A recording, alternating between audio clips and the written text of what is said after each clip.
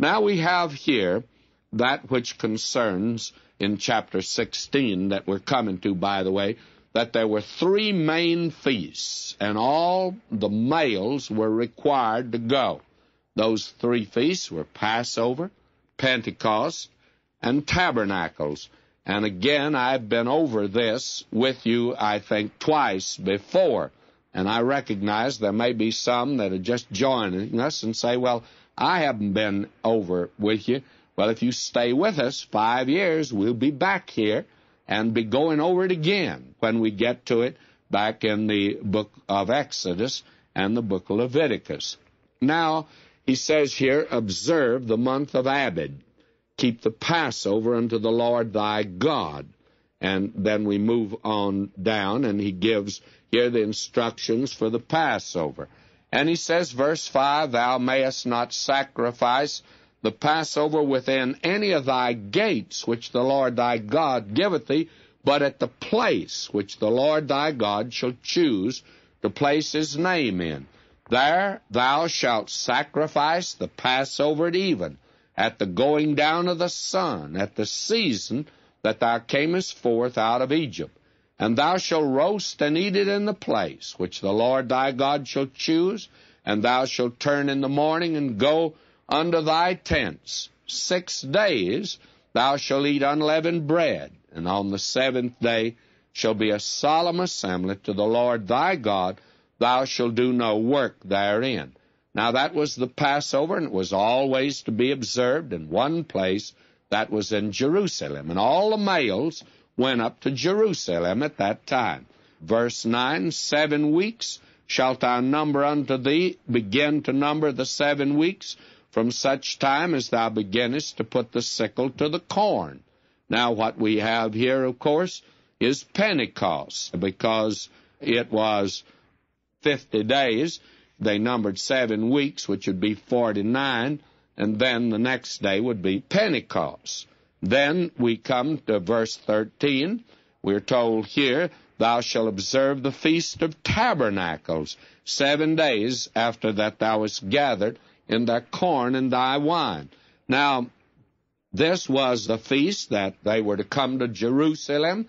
That is, the males were to come to Jerusalem 3 times a year. And that, by the way, is stated here. This, as I've said, has been given to us before, and here it is given to us again in this particular chapter. You have 3 feasts at Jerusalem. That is, that were to take place at the place God chose.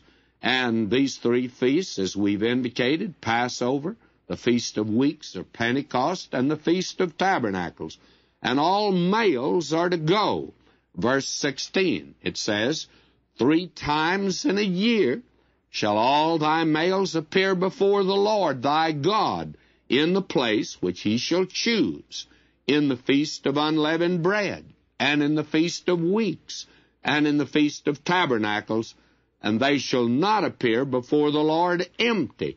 Every man shall give as he's able, according to the blessing of the Lord thy God, which he hath given thee. Now, they're to come with joy before the Lord. Those are the 3 things for the 3 feasts. There were to be 3 feasts. They were to celebrate in Jerusalem.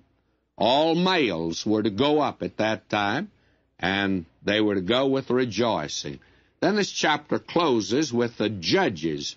It says, judges and officers shalt thou make thee in all thy gates.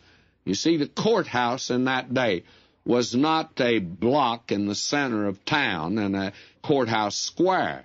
Instead of being in the center of town, it was out at the edge of town where the gate was that was in the wall around the city. And the reason for that is that's the place where all the citizens, sooner or later, went in. It was the gathering place, just as the square today in our towns is the gathering place, at least it once was.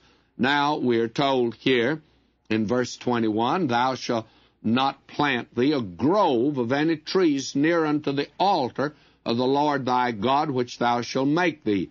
Neither shalt thou set thee up any image which the Lord thy God hateth. The groves were connected with idolatry and with sinful worship in that day. and for that reason, why they were not to make groves. It was in these groves that the altars and images and idols were made to heathen and pagan gods. This is very close, as you can see, to the worship of the Druids that was in Europe and also in England, connected with tree worship, you see. Paganism goes in for that type of thing, and God's warning his people against that.